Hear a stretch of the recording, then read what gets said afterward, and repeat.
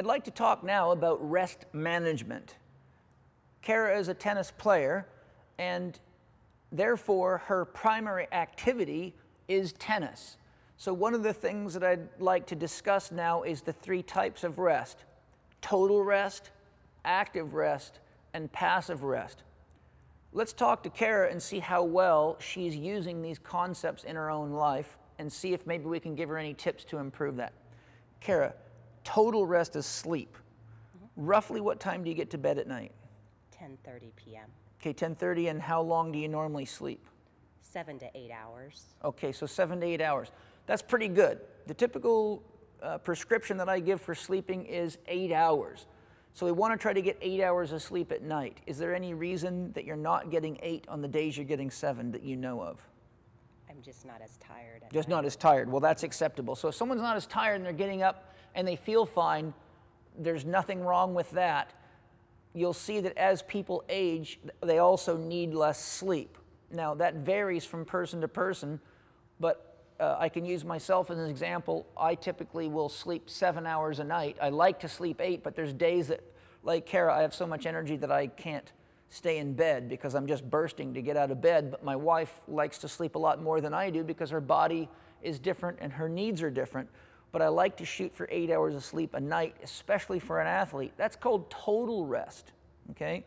If an athlete's not getting at least 8 hours of sleep a night or waking up refreshed, then we have to look into that, because to the degree that someone lacks total rest, their nervous, musculoskeletal, and glandular systems will not recover properly. You notice she said she gets to bed by 10:30, which is very important.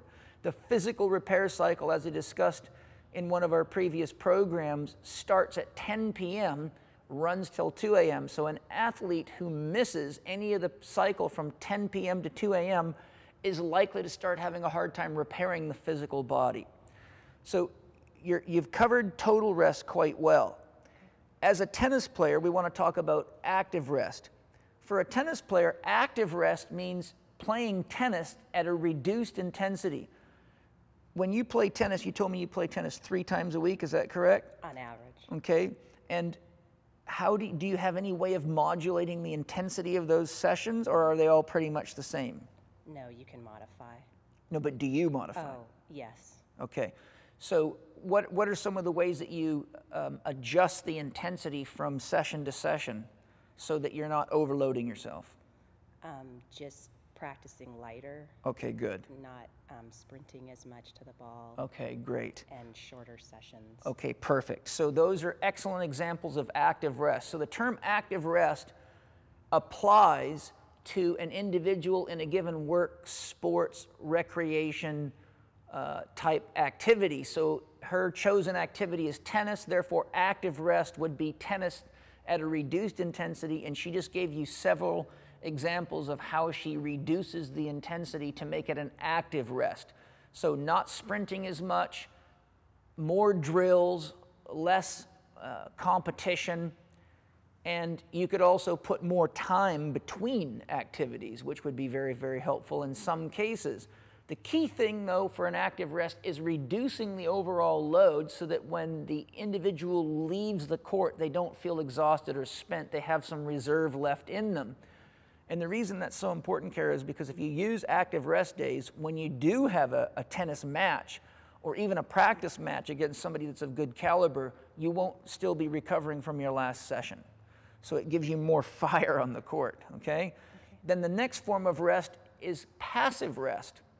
So could you tell us about activities that you use other than tennis, which is what passive rest is? So for a tennis player, passive rest would be any other physical activity that isn't tennis, but supports your overall level of physical well-being and conditioning. So are there other things that you do to enjoy being physically active that might be supportive of tennis, but not necessarily detract from your tennis performance because the movement patterns and the muscle usage is different? Yes, I go to the gym. Okay, to the lifting weights? Lifting weights an average of twice a week. Okay. And the cardio machines, the bike, and the elliptical machine. Okay. And walking, I do quite a bit of walking on the weekends. Good.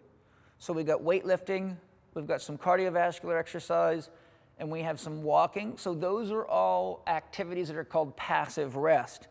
Now, the one warning I will give you about passive rest is you can easily make yourself so sore doing another activity that when it comes time to do your primary activity, in this case tennis, that you aren't going to be able to recover from it. So while passive rest is an important concept, it's very, very important to remember that you may have to play tennis or do your primary activity within a short period of time afterwards. So always be conscious of your work-rest ratio. In other words, when are you going to train? When are you going to rest? What type of rest? So you heard some of our active rest techniques were things like weightlifting. So I'm sure you've already found out that if you train too hard in the gym, you can be wearing it 2 days later at the tennis court, right? So you have to learn how to manage these types of rest. And the other thing is that like anything, if you get used to weightlifting, you can much more quickly adapt. She might be able to do a whole work lunge or leg workout in the gym, and 24 hours later, be able to go to the tennis court and do a low intensity tennis session. But you would not want to have her do heavy lunge training or leg training in the gym as active rest, and then, well, that's actually passive rest because it's different than tennis, but then go to the tennis court and try to play tennis because she'll be spent. So this gets into the concept of periodization, which is really very, very careful management of time, energy, and rhythm. You can learn a lot more about this, how to periodize, by the way, by studying books on periodization. There are several of them out there. Somebody who's written a lot on that topic is Tudor Bompa.